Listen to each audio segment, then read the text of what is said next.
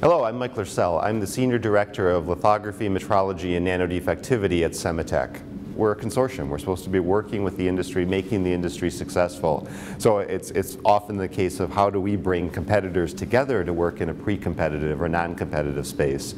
And that, historically, if we look across the history of SEMATECH, has really helped enable a lot of the major industry transitions. And so what we're really trying to do is continue that trend that, there's plenty of challenges in the semiconductor industry. How can we bring people together to try to make sure that we get over those major challenges? One of the things we really look for is making sure we have keeping the industry trends moving forward in all of those different areas. So, managing partnerships, looking at fundamental research that needs to be done, bridging some of the gaps between that and manufacturability.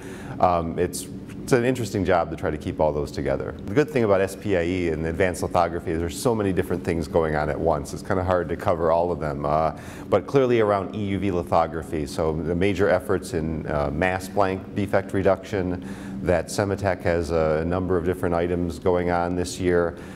Big monitoring of the EUV source progress. I mean, that's clearly the session I chaired yesterday morning. It was totally full even at 8 o'clock in the morning, clearly indicating that people are really watching those very closely. Clearly the EUV mass blank defectivity and how do you detect defects that may be buried inside the film stack, the multi-layer film stack.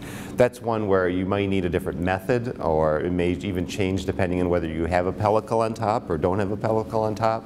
So definitely some interesting new challenges there that people have spent some time looking at, and we're still probably looking for the manufacturing solution. But typically you see this trend in number of papers increasing into new things, and then as it gets competitive you actually see that drop off. Like you see almost no papers on 193 nanometer immersion because that's mainstream and people consider that not something they would want to publish on. And so I think we're still on the ups curve for DSA. It's just interesting to see how many papers are on DSA this year.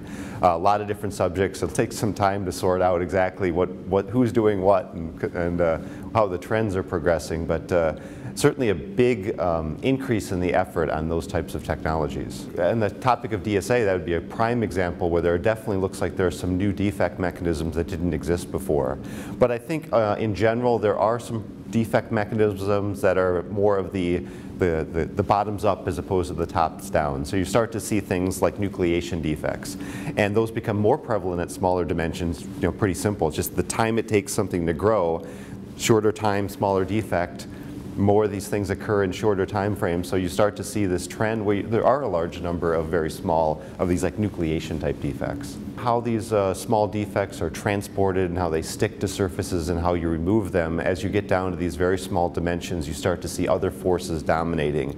As these defects are flying around in like process chambers, it's not gravity that is the main dominant force. It really are many other things on controlling the motion and the adhesion of these types of particles. I think there's certainly some big gaps in the metrology space where people would like to do something, and so they end up cobbling together hybrid metrology in various forms in order to try to be able to either find defects or control their process, or many types of applications like that where they're looking for a solution trying with what they have, and that's becoming more difficult in order to not only find the defects but also control processes at those dimensions. Certainly the devices and device materials are driving a lot of the innovation and some of the improvements on device technology.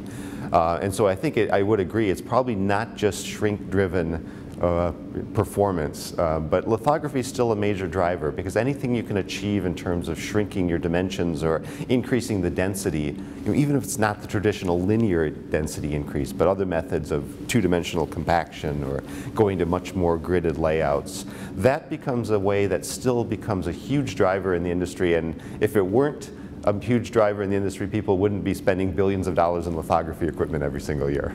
I think focusing on the difficult challenges and trying to identify solutions is always better than trying to pick a winner.